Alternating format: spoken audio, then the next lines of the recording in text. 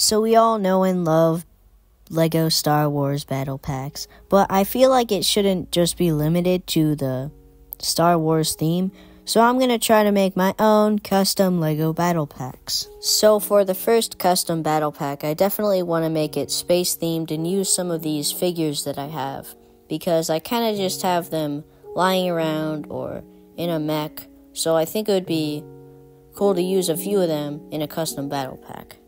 So for the small side builds, I think I'm going to include 2 aliens, and I kind of ran out of parts, so some of the parts might be a different color than the other one. So let's just say that they're different genders, okay? So I'm going to include 2 of these custom aliens that I made using a bunch of light nougat parts and snot bricks and stuff like that. And then we're going to use these AIM agents without the gas mask, because I had to use them for other custom figures. So we're just going to use those because I think they would fit really well in a space environment. And then when you stick it all together, it actually makes a pretty convincing looking battle pack.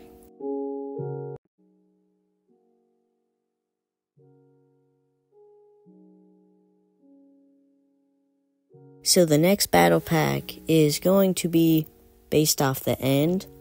And the side build is probably going to be just an end pillar with a bunch of Endermen. So just an Enderman battle pack.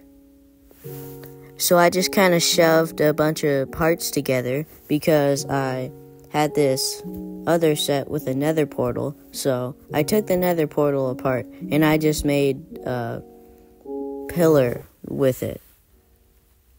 And then I went to my Lego Minecraft drawer, grabbed some Endermen, and then I kind of just shoved them on there. And then it actually ends up looking pretty good. It seems like something Lego might make.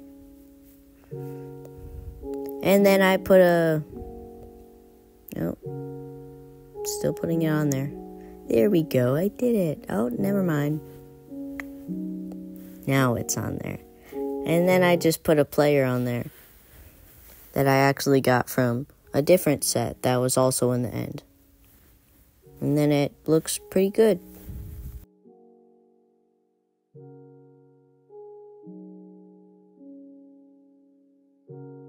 So for this next battle pack, I want to make it using these orc minifigures from the minifigure series and these knight minifigures that I also have.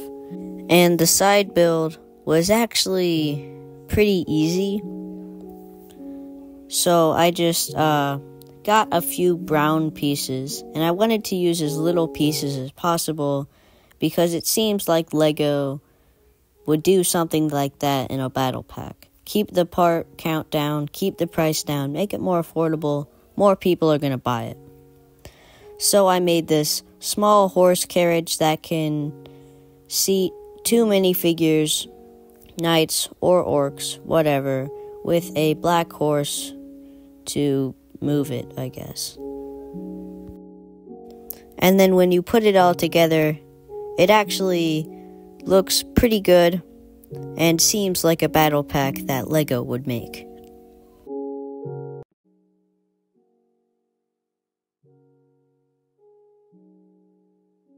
So I have all these Lethal Company figures. I have about 8 of them, which is 2 full crews of figures.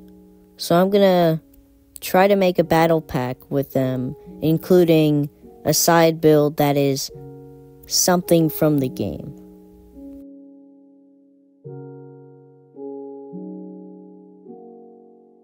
So I definitely wanted to include a turret, so I made this turret, but I can't just include that as a side build.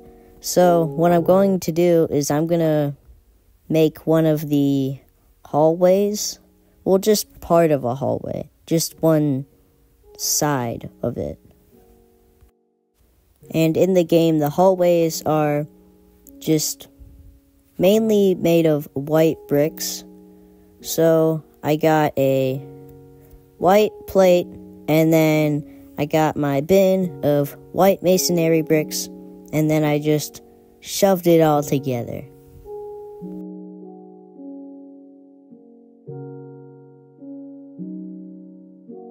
And now that the hallway is all done, I just have to display the turret and the figures in a way that seems like something that would happen in Lethal Company. Like, some person is gonna try messing around and hitting it with a shovel, but most people are probably gonna try to run away from the turret, as it is very dangerous, and if you want to live and be smart, you would run away. And then we actually get a pretty good-looking model that seems like something LEGO would make if they made sets based off of Lethal Company. Although, sadly, they are not. But this will do. So for the final custom battle pack, I want to make yet another Minecraft one, including 2 zombies, a baby zombie, a creeper, and Steve.